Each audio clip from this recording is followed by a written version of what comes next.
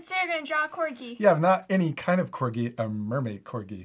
We hope you're going to follow along. We could call this a corgi. Corgi. Yeah, you need your drawing supplies. We're going to use markers. You also need some? Paper and something to color with. Yeah, you ready to start? Yes. Let's first draw our corgi's nose. Let's draw an oval shape right in the middle of our paper. I'm going to draw it towards the top so that we have room for the body. I'm going to draw an oval shape about this big.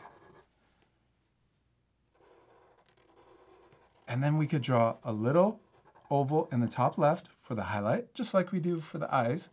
We could color in the big oval, but leave the little one white.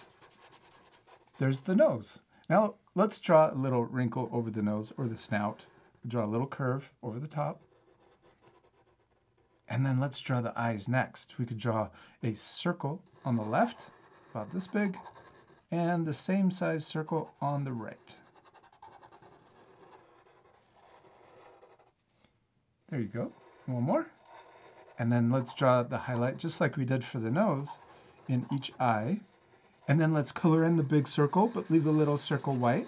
And if we ever go too fast, or if we fast forward the video, what can our friends do? Pause the video. Yeah, for extra time.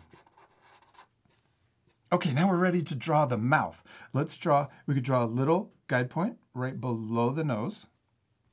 That's for the middle of the mouth. Then we're going to draw a curve or a U shape that comes out to the left, and then also that same curve that comes out to the right.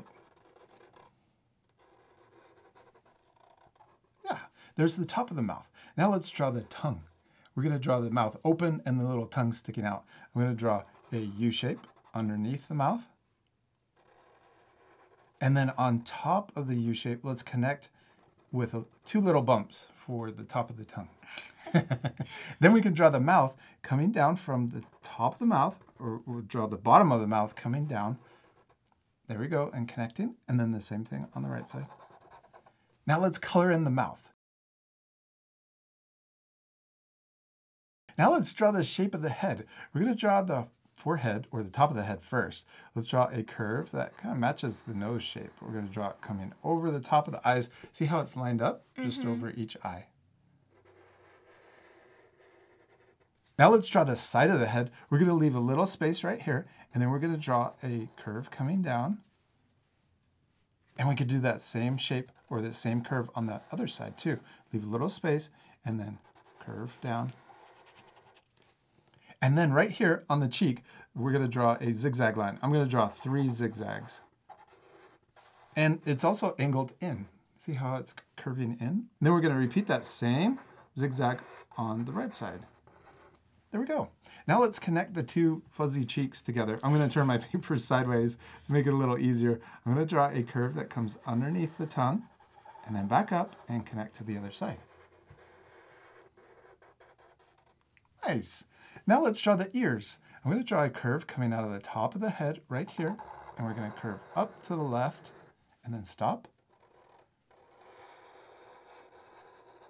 And then let's curve back down and connect to the side of the head. Let's repeat that same size ear on the right side. So we'll start in the same spot, curve up to the right side, and then we'll curve back down to the cheek. That's so cute. Yeah, it is. It's turning out really cute. Let's draw the inside of the ears next. We'll start up at the top, curve down, and we'll stop right about here.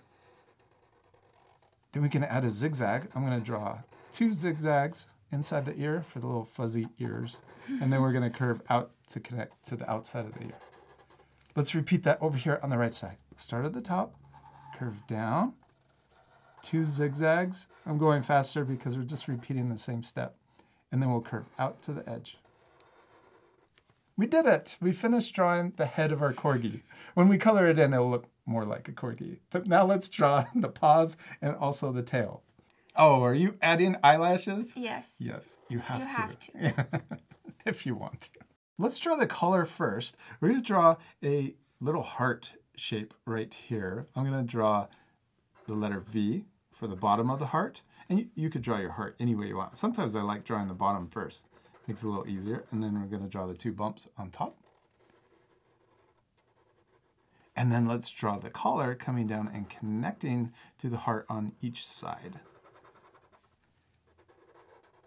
Next, let's draw little zigzag lines for the fuzzy chest. I'm going to draw it coming underneath the heart like this, and then back up and connecting over here.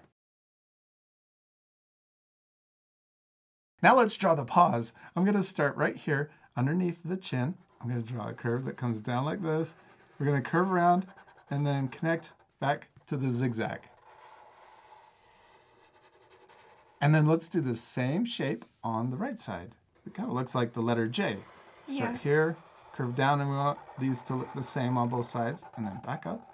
And then we'll connect to the zigzag. Okay, now let's add 2 little paw lines at the bottom of each paw. Now we need to draw the tail and turn it into a mermaid. Let's start here, and we're going to draw a little curve that comes down from the paw, and then I'm going to curve around and back up. Maybe we'll come up just a little higher too. And then we can start here, and watch this. We're going to draw a point at the end, but then we're going to come around and get further away, and then connect to the other paw on the other side. There's our mermaid tail. Whoa, we need It looks like a ghost. It does look like a ghost. We need the fish tail at the end. Let's draw an S curve coming out of this point. So I'm going to curve this way and then curve back the other way. And then at the very end, I'm going to start here and we're going to curve back. I'm going to also overlap behind the paw, and then we'll imagine it coming through and then connecting to the tail here. Let's repeat that same step for the other side. I'm going to draw an S curve coming out and then back up. And then we'll start at the top, curve around, and then connect back into the tail. We did it, Hadley. We finished drawing our Mermaid Corgi. It looks really cute, except we're not completely done. We still need to color it. Yes.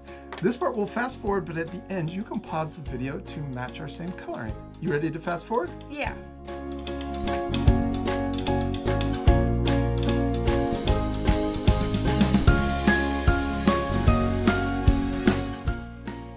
Hadley, give me 5. We did it. We finished drawing and coloring our Mermaid Corgis, and they turned out super cute. I especially love yours. Thank you. I like yours too. And I especially love that you colored yours different. You guys can also color it differently. Yeah, you could also even add a background. We hope you had a lot of fun drawing your corgis. We do. We hope you had a lot of fun, and we'll see you later, our friends. Goodbye.